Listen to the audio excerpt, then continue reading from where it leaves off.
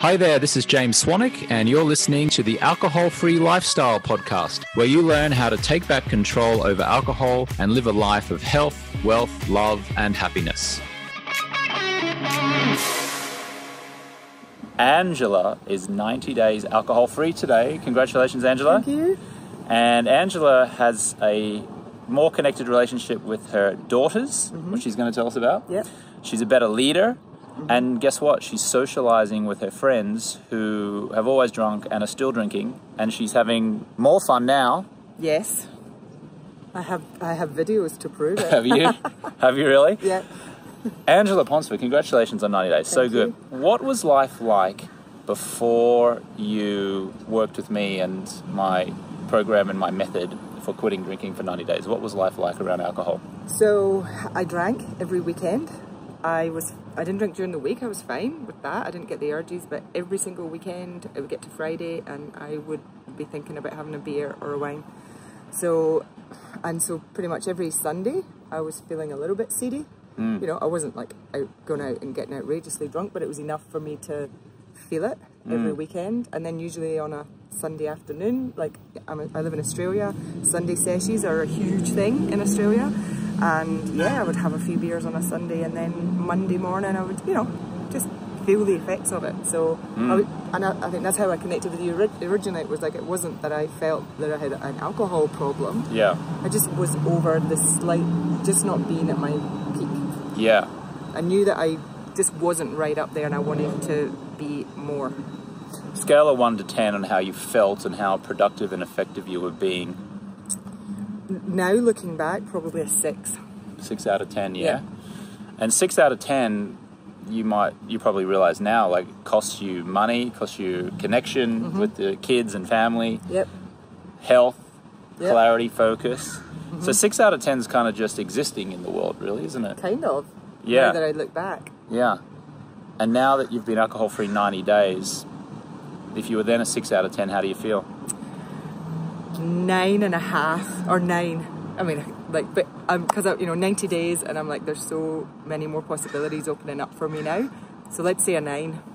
Yeah. Because I've got plans for bigger things. Yeah. So if I'm already at a 10, then yeah, I love it. Yeah. Tell us a little bit about yourself and your friends and your daughters and what you do. Okay, so I work with a US agency. We run Facebook and Instagram ads, and I manage the media buying team. So there's 10 people in the team, and we're spread. I live in Australia, and we're spread right across Asia, Europe, and into the US. So I do pretty well in my role in the agency. Fairly high powered and lots of calls at different times of the day. So I do that, and I have 9.5-year-old twin girls. And friends who drink. Yeah. Yeah. Friends who drink. Friends who drink. Yeah. And I can drink. You can drink. I choose to. You're a Scottish lass. I am. Scottish lasses can drink all right. They can, especially when they live in Australia. When it's nice and sunny, and a nice cold beer is beautiful. So yeah, that's kind of what I do for work, and I'm a mum and etc. And what's been your drink of choice? Before beer and wine. Beer and wine? Yeah, I've never really drank many spirits, if at all, but yeah, a cold beer and a glass of wine. Do you remember a feeling of like your lowest point? I mean, look, you're not you're not an alcoholic, but you were drinking regularly enough that it was slowing you down and causing you problems. Yeah. Do you remember like when it dawned on you, wow, there's something that I need to fix here? Probably that last month before connecting with you. So just thinking, because of the hours I work and working with people in the US, like Saturday morning calls are a regular thing. So early, like 3 a.m. calls on a Saturday. Yeah. And I remember going out a couple of Fridays and then having, just a few glasses of wine, but then having to get up at 3 in the morning and then just getting up and thinking, what the hell were you thinking, Ange? Like, what were you thinking? And just suffering through, a few hours of calls and knowing that I wasn't fully present and fully there and fully able to use this thing, which I have been gifted with, is fairly smart, and just knowing that it wasn't really being utilised. And so I think that last month I got really clear on that. And plus, I was also doing a 12-week fitness challenge, which was, 4 days a week, Monday, Tuesday, Thursday, Friday. And most of the Mondays of that 12-week challenge, I'd had a few drinks on the Sunday. And so it's ludicrous, doing this like real, intense fitness challenge, and then knowing that the Mondays I really wasn't giving my 100%. Yeah. So I think it was a combination of those things, and particularly in that last month, so November last year. And then I think I was following you already on Instagram, and then you just started seeing the posts about the coaching. Yeah.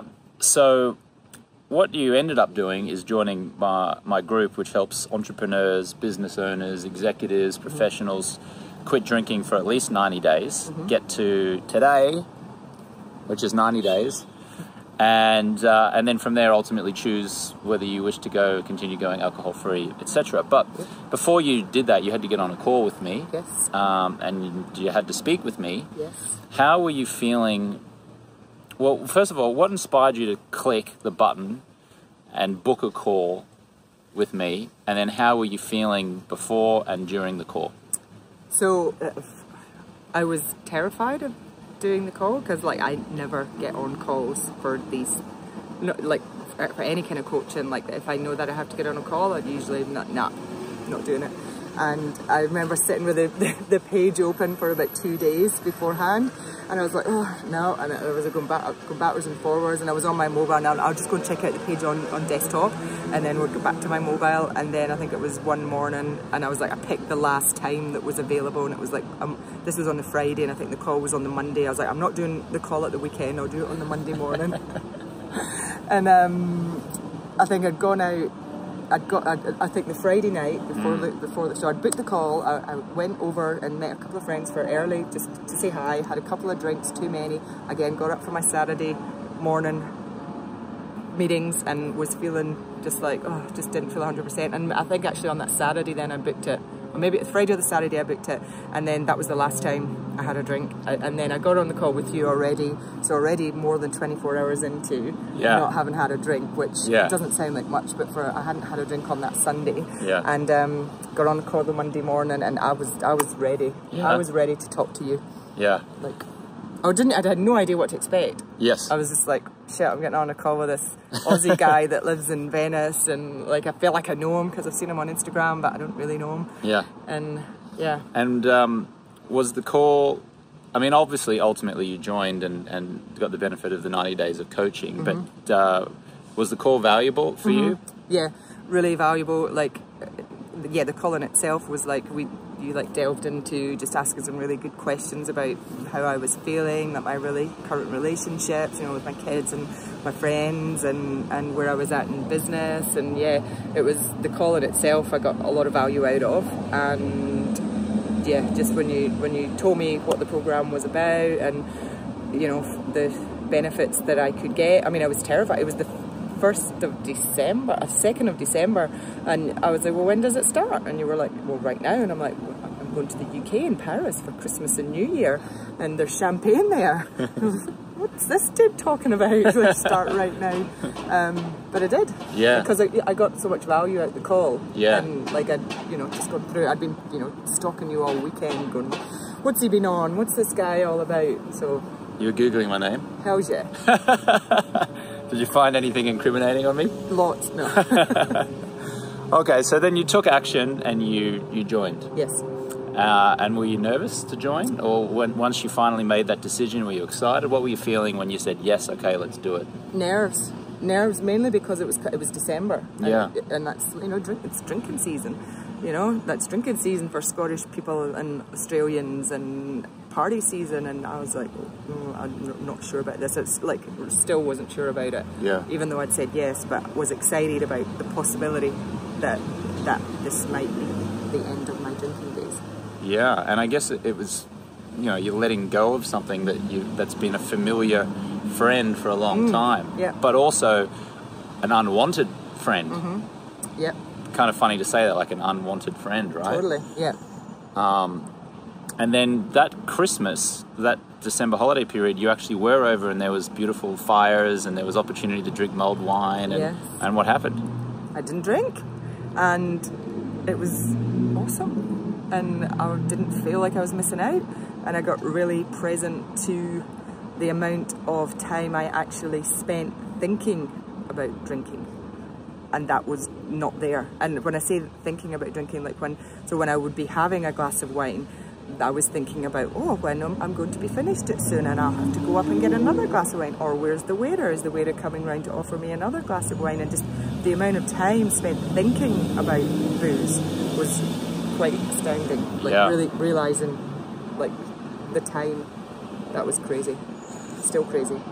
And does it feel, 90 days later, does it feel easy to be alcohol free, or does it still feel like a challenge?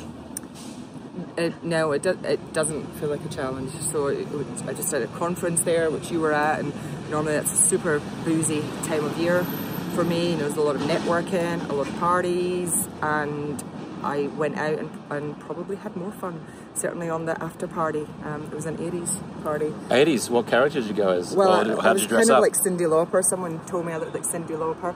I had a nice pink tutu on and a pink shell suit, and you know, I was rather fetching, and and there was like, you know, dancing all night, and then there was a competition on stage which involved a shake weight, and I got up on stage and joined the competition completely sober. Amazing.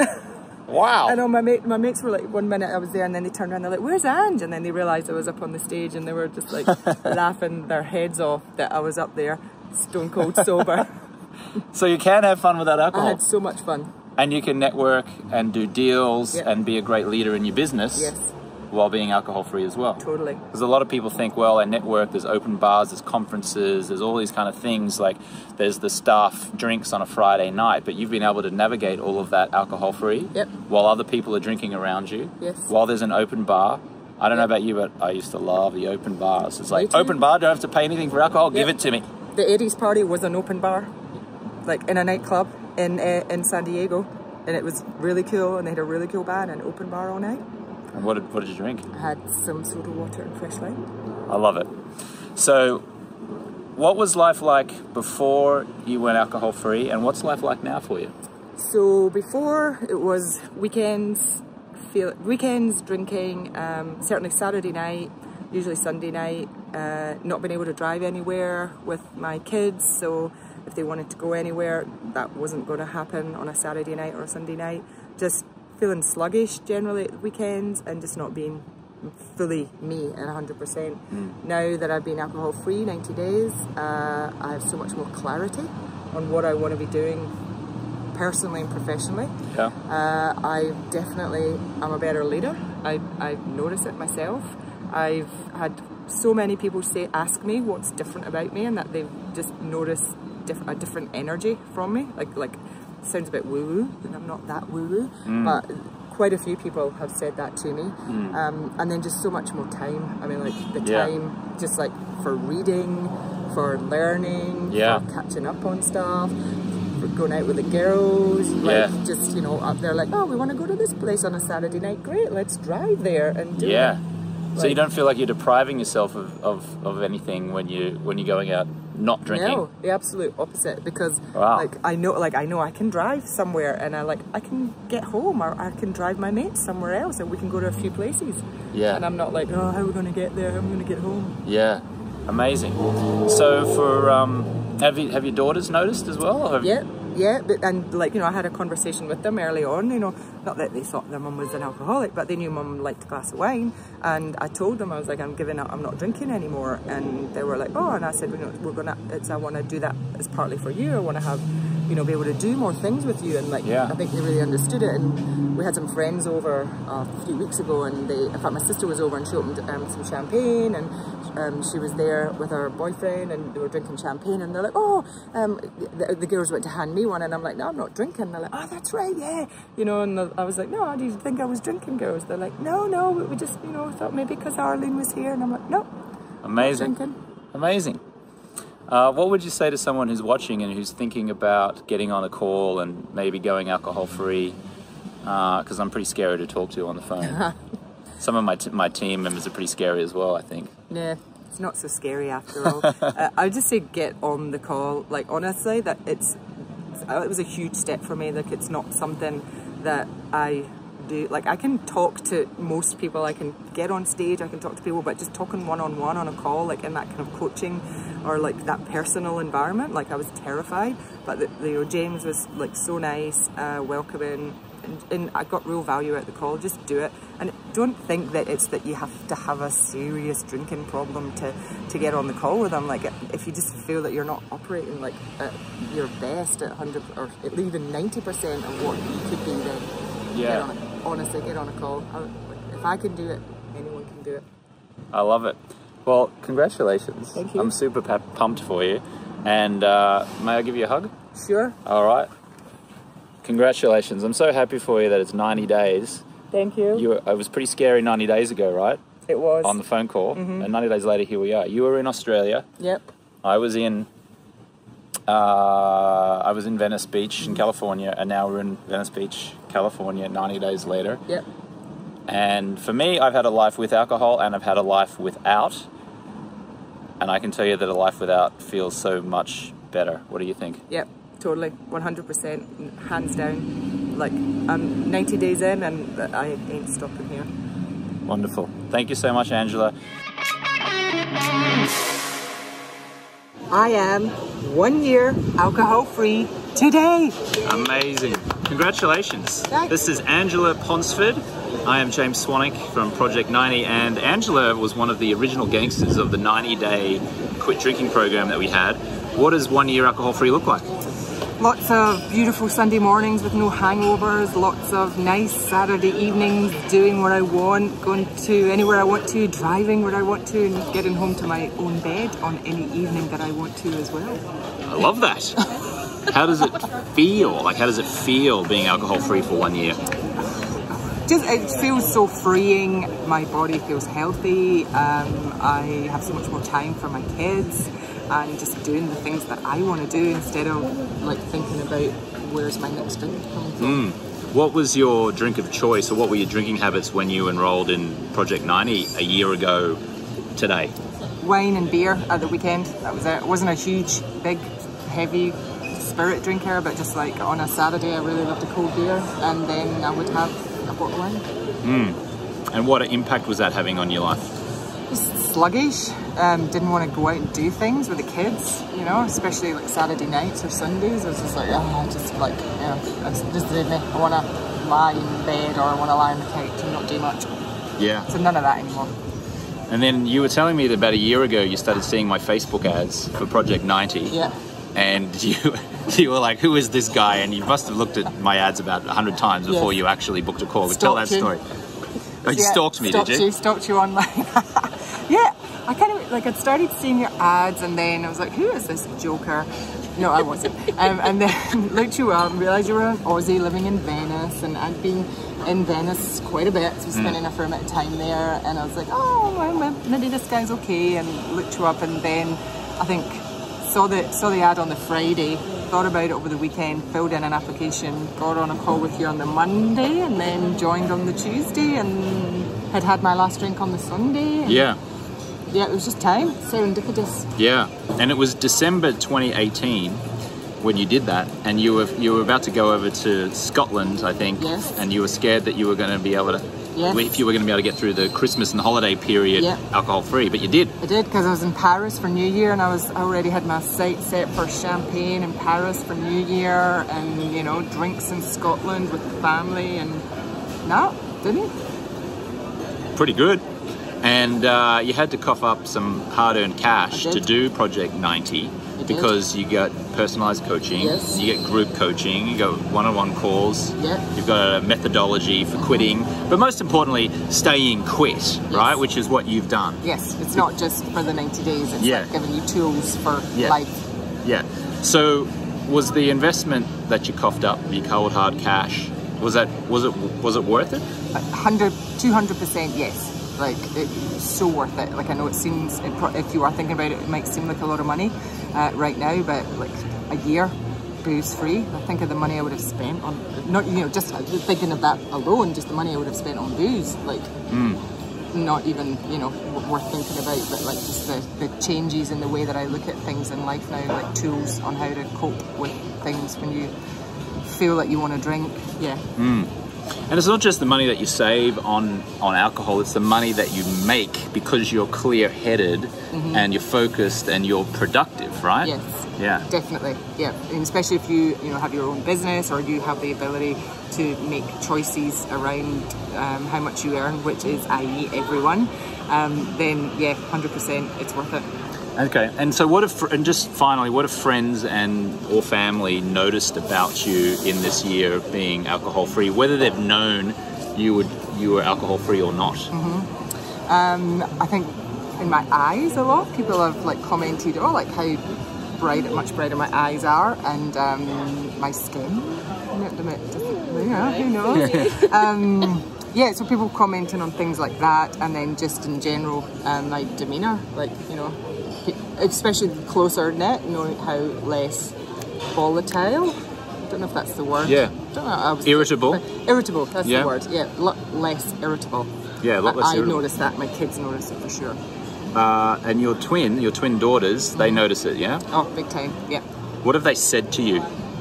What situations have there been where they've said something and you go, oh, that's interesting, like they notice that I'm alcohol free? I think certainly, the Sunday mornings is the big one, because it was like, it's usually a bit slow on a Sunday morning, so they're like, oh Mum, do you want to get up and do this thing? And sometimes I still can't be bothered because I'm doing other things, but it's an option. And I think just them noticing on doing things on Saturday evenings, oh, can we go to the movies or go do something, whereas before it would have been like, no, I'm not doing it because I want a glass of wine. Yeah, amazing.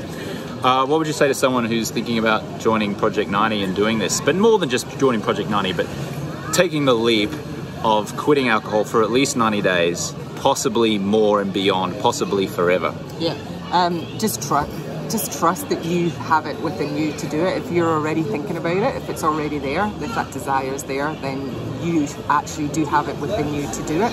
But just getting that support right at the beginning from James and Kevin and the Project 90 crew, that's what makes the difference in those early stages. You believe in it yourself, and then reinforcing that belief that you can do it. Thank you, Angela. I'm going to give you another hug like we did last time. Congratulations. This is what 1 year alcohol-free looks like. Yes! Thank you so much for listening. I have some free stuff for you. If you go to jamesswanwick.com/guide, I will send you my formula for reducing or quitting alcohol. If you'd like to watch the video versions of these episodes, then you can watch them at my YouTube channel, which is at James Swanwick. If you'd like to send me a direct message on Instagram, you can do so at James Swanwick. If you would like to try a 3-day challenge, a free 3-day challenge, you can go to jamesswanwick.com/3-day challenge. If you would like to try the 30-day no alcohol challenge, you can go to 30-day no alcohol challenge. If you would like to schedule a 15-minute exploratory call with one of my coaches to see how we may be able to help you in your alcohol-free journey, you can go to jamesswanwick.com/schedule. And my request is, if indeed you enjoyed this episode or you have enjoyed the podcast, would you please go ahead and rate the show in iTunes, and would you please write a review? A review might just be a sentence saying, great listen, hey, this was fantastic. Oh, I really enjoyed this. Whenever you give a rating, whenever you write a review, it surges our podcast up in the rankings, enabling more people to see it and hear it, and potentially inspiring someone out there to reduce or quit alcohol and potentially transform their life. So yes, while it does help me to get ratings and to get reviews, you will actually be directly contributing to helping someone's life by having them discover this podcast. So if you are open to inspiring others and to helping me in the process, would you please go ahead and give this episode a ranking, and would you please write a review? Thank you so much for listening, and I will catch you on the next one.